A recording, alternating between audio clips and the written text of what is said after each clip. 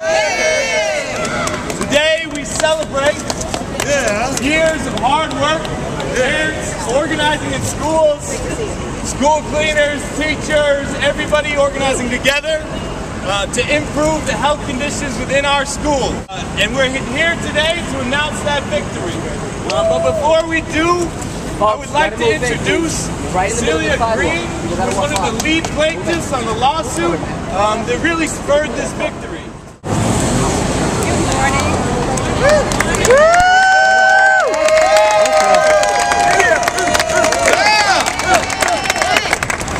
It's a great day for New York City Public Schools. It's a great day for the students, the staff, the parents. A burden has been lifted from us. There are 770 schools and we put pressure on the DOE to change their timelines from cleaning up for 10 years to 3.5. So in our lifetime and in our children's lifespan, we will see these schools clean, and it is fantastic.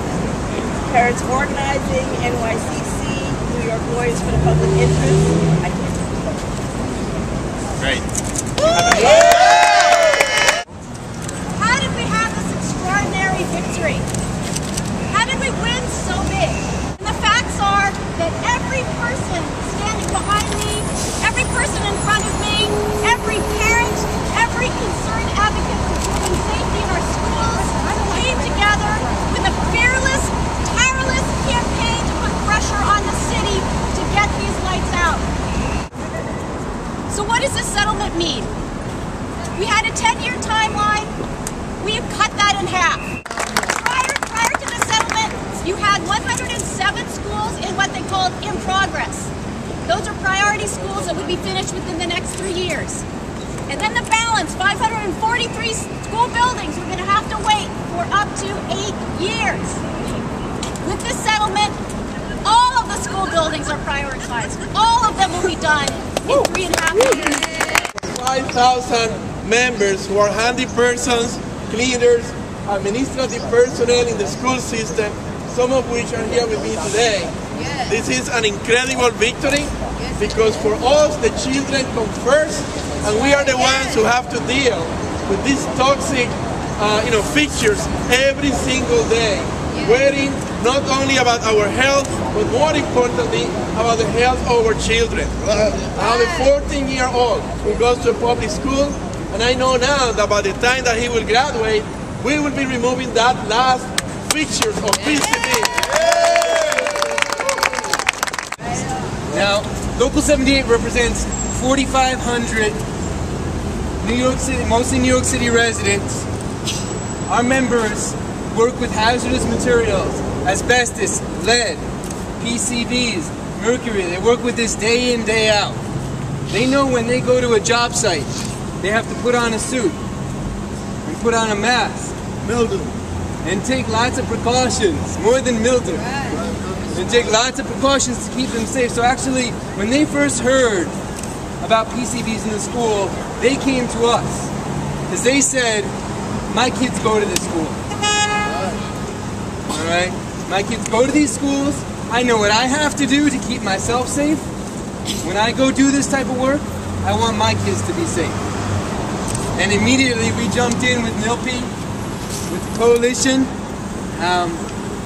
and our members are ready to do this work over the next 3.5 years, to do it to the highest possible safety standards, to make sure that all the kids in our public schools are safe. So again, great victory. Everybody who did work on this was a wonderful campaign to be part of, an important campaign. Thank you very much. Thank you. Since the beginning of the proposed plan, I told DOE that 10 years was an absurd amount of time to address PCBs in the school. Today's settlement sends a strong message that sometimes you have to go the distance in order to get justice. Parents, educators, legislators are grateful to New York Communities for Change and for New York Lawyers for Public Interest for staying the course and winning this victory on behalf of the students and the rest of the school community. thank you on behalf of the children. We legislators are with you in order to fight the good fight to get justice for our children and justice to parents and justice for the staff in our school. Thank you very much. This is so heartwarming to all of us because all anybody did here today was help protect children's health and staff's health. Nobody was in it for the money. Nobody was in it to fight with DOE. Nobody wanted in this fight trying to do anything other than this. We're trying to protect our kids' health. That was it. And that's what they didn't understand for a long time in the building behind us. Then they said, you know, we can't get rid of the PCBs in our schools. We just can't do it. It has to be 10 years. And that wasn't good enough for us. That wasn't good enough for all of you. Because in the end of the day, my child goes to a public school, she's 5 years old. We did not want kids sitting amongst potentially cancer-causing agents. Is that an insane thing to think of? Of course it makes sense. So we fought, and if anybody says that people can't make a difference, well, look right here at this issue. People can make all the difference. Thank you very much, and God bless you. To the New York Lawyers for Public Interest, New York Communities for Change, 32BJ who's here, all of the advocates that have come out over the last several years to call attention to this issue. I want to thank my education chair, Robert Jackson, Councilmember Vinny Ignizio, I worked with to sponsor the 2 pieces of legislation that we passed well over a year ago that had some of the strictest reporting requirements in the entire country regarding PCBs. Now, this story, I think this is a welcome final chapter in this sorry saga, because what we have seen over the last couple of years on the part of the Department of Education, I'm sorry, but that has been totally unacceptable. We have seen our children's health ignored now, and only through a lawsuit and months and months and months of activism did this change get won. But now, emanating from the Tweed Building and City Hall is this sudden kinder, gentler attitude that they decided to change the policy and speed up these repairs. They didn't decide to do it. You decided to make it an issue, to stand up for parents, to go to court, to do everything it took. And they bended to your will, and for that you should be thanked by every single person in this city.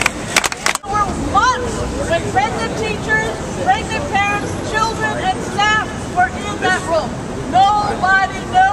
DOE knew, the school was never told. And then we have another school and they said, oh, in 10 years. And there's 1,000 kids. So from all of that community, or I don't have to tell them they're lying about this issue, maybe another issue, but thank you very much and I look forward to implementation. No reason we should have to continuously stand on the steps of Tweed or the steps of City Hall to have toxins removed from our schools. There are children in our public schools as young as 3 years old, and they are in school until at least 18. So why do we continuously have to stand on the steps to make sure that they're safe? We shouldn't. So congratulate yourselves on this hard-fought victory.